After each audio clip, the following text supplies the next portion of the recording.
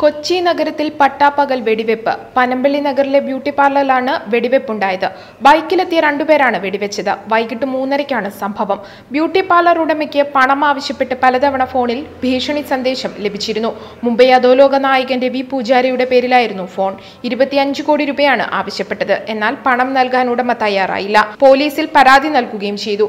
ഇതിന്റെ വൈരാഗ്യം തീർക്കാനാണ് അക്രമികൾ വെടിവെപ്പ് നടത്തിയതെന്ന് കരുതുന്നു. വെടിവെപ്പിന് ശേഷം ഇവർ രക്ഷപ്പെട്ടു. സംഭവത്തിൽ ആർക്കും പരിക്കില്ല. നടിയായ ലീന മരിയ പോളിന്റേതാണ് സ്ഥാപനം. 2013 ചെന്നൈ കാനറ ബാങ്കിൽ നിന്ന് 19 കോടി രൂപ തട്ടിയെടുത്ത കേസിലെ പ്രതിയാണിവർ.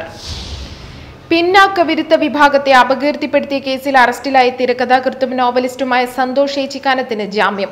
കാസർഗോഡ് SMS DYSP പ്രദീപ് കുമാറാണ് അറസ്റ്റ് ചെയ്തത്.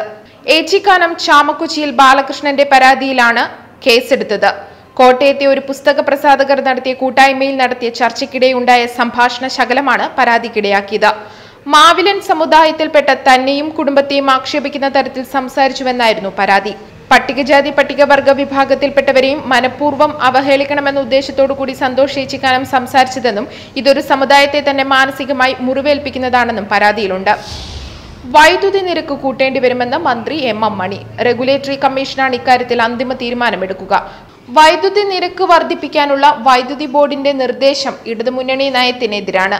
വൻകിടക്കാരിൽ നിന്ന് കൂടുതൽ വർധനവ് ഈടാക്കി ഇടത്തരം ഉപയോക്താക്കളെ പരമാവധി ദ്രോഹിക്കാതെ വിടുക എന്നതാണ് മുന്നണി നയം. എന്നാൽ കൂടുതൽ വൈദ്യുതി ഉപയോഗിക്കുന്നവർക്ക് ഇളവും ചെറുകിടക്കാർക്ക് അധിക ഭാരവും നൽകാനാണ് ബോർഡിന്റെ ശുപാർശ. ചെറുകിടക്കാർക്ക് 20% വർധനവ് നിർദ്ദേശിക്കുമ്പോൾ കൂടുതൽ വൈദ്യുതി ഉപയോഗിക്കുന്നവർക്ക് നിരക്ക് കുറയുകയാണ്. തൂത്തുക്കുടിയിലെ ചെമ്പ് ശുദ്ധീകരണശാല തുറന്ന് പ്രവർത്തിക്കാമെന്ന് ദേശീയ ഹരിത ട്രിബ്യൂണൽ. വേദാന്ത കമ്പനിയുടെ ഹർജി പരിഗണിച്ചാണ് നടപടി.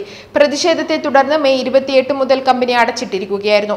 കമ്പനിക്കെതിരെ പ്രതിഷേധിച്ച 13 പേർ മെയ് മാസത്തിൽ വെടിയേറ്റ് മരിച്ചിരുന്നു. 1996ലാണ് തൂത്തുക്കുടിയിൽ സ്റ്റെർലൈറ്റ് കോപ്പർ പ്ലാന്റ് പ്രവർത്തനം തുടങ്ങിയത്. അന്നു മുതൽ വിവാദങ്ങളുടെ കേന്ദ്രവുമാണ് സ്ഥാപനം. പ്ലാന്റിന്റെ പ്രവർത്തനം മേഖലയുടെ പാരിസ്ഥിതികാവസ്ഥയെ തകിടം മറിച്ചു. ജലസ്രോതസ്സുകളും മണ്ണും വായുവും വിഷമയമായി. ജനങ്ങൾ പ്ലാന്റിനെതിരെ പ്രക്ഷോഭങ്ങൾ ആരംഭിച്ചു. പരിസ്ഥിതി നാശം സ്ഥിരീകരിച്ച കോടതി 100 കോടി രൂപ പിഴയടയ്ക്കാനാണ് നിർദ്ദേശിച്ചത്. പക്ഷേ പ്ലാന്റ് പ്രവർത്തനം തുടരുകയായിരുന്നു. ശ്രീലങ്കൻ പ്രധാനമന്ത്രി മഹിന്ദ രാജപക്സെ രാജിവെച്ചു. രാജപക്സെയുടെ മകൻ നമൽ രാജപക്സെ കഴിഞ്ഞ ദിവസം രാജിക്കാര്യം വ്യക്തമാക്കി ട്വീറ്റ് ചെയ്തിരുന്നു. 7 ആഴ്ചയായി ശ്രീലങ്കയിൽ രാഷ്ട്രീയ അനിശ്ചിതത്വങ്ങൾ നിലനിൽക്കുകയായിരുന്നു. ഇതിന് വിരാമമിട്ടുകൊണ്ടാണ് പ്രധാനമന്ത്രി മഹിന്ദ രാജപക്സെയുടെ രാജി. ഭൂരിപക്ഷമില്ലാതെ രാജപക്സെക്ക് പ്രധാനമന്ത്രിയായി തുടരാനാകില്ലെന്ന് ശ്രീലങ്കൻ സുപ്രീം കോടതി വ്യക്തമാക്കിയിരുന്നു. ഈ സാഹചര്യത്തിലാണ് രാജിയെന്നാണ് വിവരം.